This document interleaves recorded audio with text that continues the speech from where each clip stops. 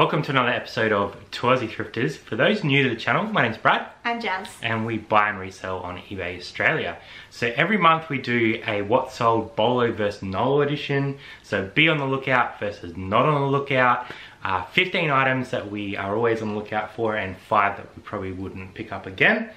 So without any further ado, let's get straight into it. The first item we sold was this BMW genuine air filter. So we picked that up as part of the bulk car lot. An auction. Yeah, so we paid about $10 per piece and we sold that for 75 bucks, leaving us $41.25. So a nice little start on that one. It's a very nice start to the car parts. We sold the Ultimate Mortal Kombat 3 for Sega Saturn game. Mortal Kombat's a really great series and this one was pretty rare to find for that system. So we paid $4 for that in our big bulk games haul, sold it pretty quickly for $60 and we made $39.70. Gotta be happy with that one. The next item was this Kappa men's jacket that we picked up in part of the big vintage wholesale lot that we did. So we paid $27 per item on those. We sold this for $59.95 because it had a couple little like tears and one of the buttons was missing. Yeah, our very first sale was a damaged item. So we ended up getting $59.95, making us $16.66, which is still a pretty good return on a wholesale lot. So pretty happy with that. Yeah, I'll take that. We sold these really cool Carhartt overalls. We picked them up at a garage sale for $3.33. So good. We sold them so quickly. They sold the next day for $68.95 and we made $48.16. Yeah, this item was also from the same garage sale. Nike Air Max Infuriate. We picked them up for $5, sold them for $55, which made us $30.05 after all fees and shipping. We actually picked up 3 pairs from that same garage sale, so that was I think 2 of those are gone. That was a great garage sale. One of my favourite op shop finds recently was this Scody Australian Ugly Christmas rashy. I want to say jumper, but it is a rashy because we're all going to the beach. We paid $5 for that. It was half price. Sold it very quickly for $49.95 and we made $29.96. That was a pretty cool find. Something so different. That was fun. Again from the game lot, this Ice Blue N64 controller, paid $4 a piece for that lot, sold this for $50 pretty quickly, making us $31 profit. They're so cool. You got from an op shop 3 pairs of Levi's 504 jeans for $12 for all 3 pairs, which is amazing. And we sold them to 2 different people over the next week for $131.90 total. So after shipping out those 2 parcels, we made $81.25. That was very nice. We don't find Levi's for cheap enough very often, so that was a super cool find. These pair of Nike Zoom Hyperdunk we've had in our death pile for a little while. We sold them for $70. We paid $15 initially and made $33.10 on those pairs. I don't know why we didn't list them sooner. Birkenstocks. I found these yellow Birkies with the blue bottoms at Savers. We paid $15.99 and sold them for $79.99, so we made $45.10. They were really, really bright. They were like new, like they hadn't even been worn as well. We sold this Kathmandu newer tagged men's jacket. We picked this up a while ago for $24.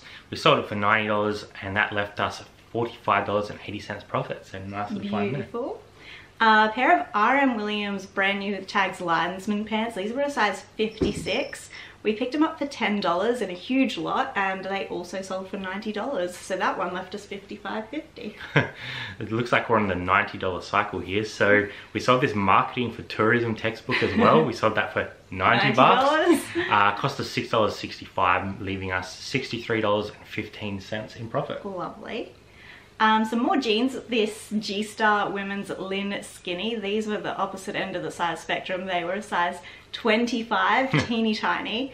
We got those for $3.70 when we bought hundreds and hundreds of pairs. Sold them for $99.95 and we made $74.76. Yeah, we've sold a couple of those so far, so that's a nice little start on that lot.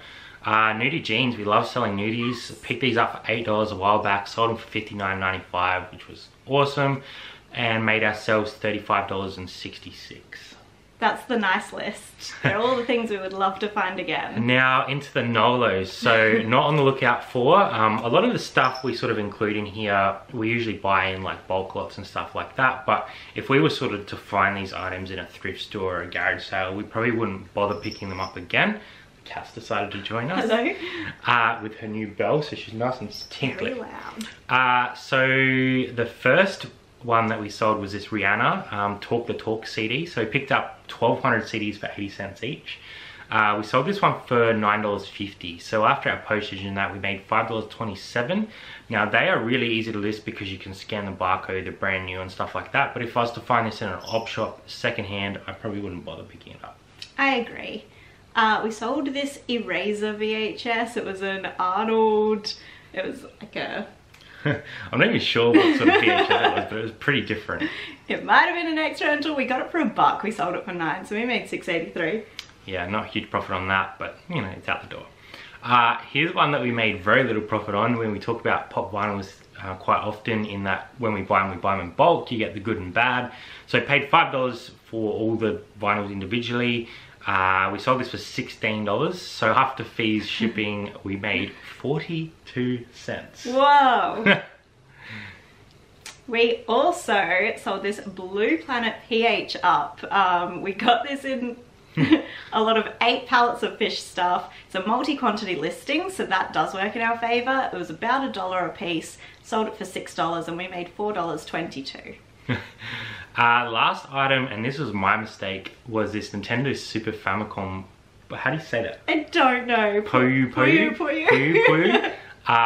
game. So I picked this up for $4 in the bulk lot. Now, when I changed our stuff over to match eBay Plus, I didn't realize that there was some stuff that there was postage on. So postage got removed from this item and then it sold. So it sold for $14.39, which means we only made a whopping 2 cents.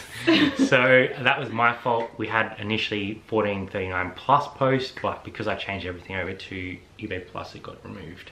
What can you do? So these things happen. If you do make these mistakes, it's best just to ship them off so you're not sort of getting any dings or anything like that in your account for cancelling. But yeah, that's 5 Nolos, 15 BOLOs. Now we're going to get into our monthly totals, which we do every month. We share with you our total for the month, our sales for the month, and our ASP. Obviously, we pay tax, cost of goods and all that sort of stuff on this postage. So in total, we sold 551 items, which is a nice month. Our total turnover for the month was $23,533.10, which I think is about $1,000 up on last month. So I'm pretty happy with that. And our ASP went up a little bit as well, up to $42.71. Very nice. A nice month for us. Obviously, there's a lot of things contributing to that. COVID going around has definitely sort of pumped up sales in these areas. So we don't expect to be doing this ongoing, but it's been a nice few months for us. We will be putting out another video of $100 sales. Yeah, we've saved the good stuff. We've saved some very good stuff for another video, so make sure you hit that subscribe button and come back and watch that one. Leave us a comment below what was your best sale and your worst pickup for the month. We love hearing what you guys are up to, and make sure you hit that thumbs up for us, guys. We really appreciate all your support. So thanks for coming along, and we will see you next time on Tours You Thrifters. Cat's out of here as well. Bye for now.